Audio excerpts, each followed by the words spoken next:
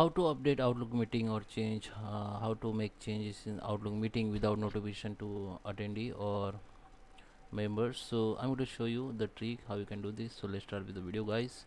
Before you start, I request you, if you like this video, hit the like button, subscribe my channel, and don't forget comments below. Okay, so first let me go in Outlook, and in I think June I have some meeting with my team. Let me check. Yeah, this meeting. So just double click on it and just let it open. Okay, so you can see I have lots of people here as an attendee, and this is meeting.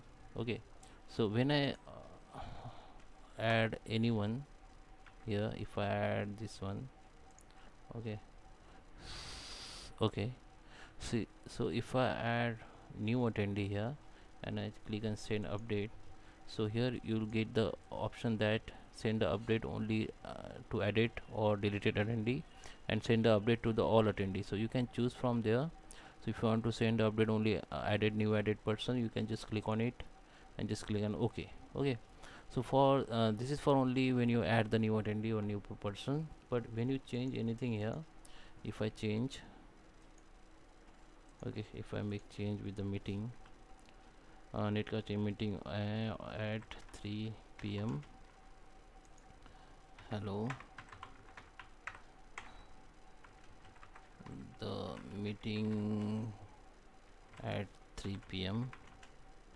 okay, so I just make changes here, and now if I update it and send it, so one notification will send by Outlook to the all attendees. So what you need to do, if you don't want to send notification, if you want to update this without notification, just go to the Outlook here, go to the send and receive, and here you have to click on work on offline. Just click on work offline, and here you have to check very bottom that this working offline option has been come or not. Okay, so now we are in offline.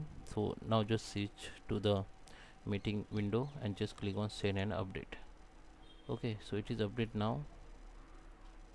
Okay, so this is update now.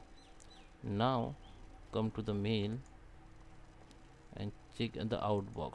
So here you can see this is the notification in outbox, because we just choose the work in offline, so it is offline, so it won't be sent because we work on offline. So what you need to do, go to the outbox, choose the notification, just right click on it and delete it. So after delete, just come to the calendar, and you can switch back to the online work, go to the send and receive, and just start with disable the work offline, and it will be connect to the your server, and you can check the meeting the updated or not. You can see meeting has been updated, but notification won't be sent. Okay, you can go to this item, check the same item. Okay, so it is this is my yesterday update. Okay, you can see today update is not sent.